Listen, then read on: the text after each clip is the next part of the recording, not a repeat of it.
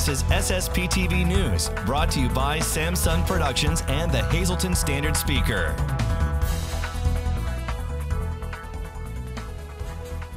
All right, folks, welcome to this week's segment of Bout Huntin', and we're on the final week of introducing you to the team members here at Bout Huntin'. And joining me today is team member David Gantz. And David, it seems like I've known you almost my entire life. Kind of. Yeah. A little bit. Happens to be my brother, and we saved, like, I don't know, is it the best for last?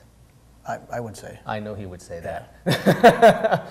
But anyway, Dave, you know, we just got done with the Early Bird Sports Expo. Yep. We had a lot of fun at that, as always. Yep. And we gave away a ton of great prizes to a lot of people who are pretty happy, I think. I believe they are. Yeah, so, but anyway, we're talking a little bit today.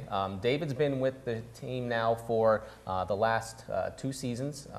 He was with us for season 1 with filming, and we just got done filming for season 2. David, what's been some of your memorable moments with getting involved in filming for the television show and trying to put this whole thing together? Well, there's been quite a few. I mean, it's just learning the camera. It was a battle for me, especially when you're on your own. Right. But just being out there with the guys. I mean, your hunt, the first one that I came out on with archery. Yep.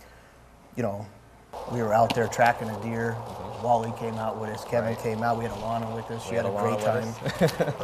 I mean, we don't have enough time to go through it. I mean, there's so many moments out there that you take in when you're out there in the woods. Whether you get something, you don't get something, it's being with other people. And that's what we try to portray to everybody. It's not necessarily about the kill or the harvest or what we're going after. It's the memories that we take back. Right. And one of the things that we're looking to do with season 2 is our theme is share the passion. And you kind of did that this past year filming in the ground blind. Tell us a little bit about it. Well, I got my wife Sherry out with my daughter on one hunt.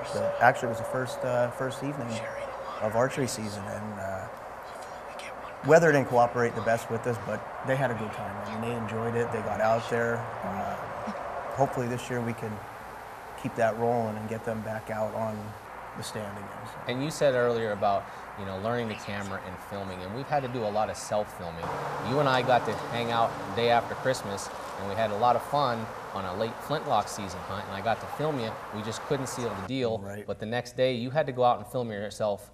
And you got it done. I did. It was neat because the deer were holding up. I couldn't get a shot at them.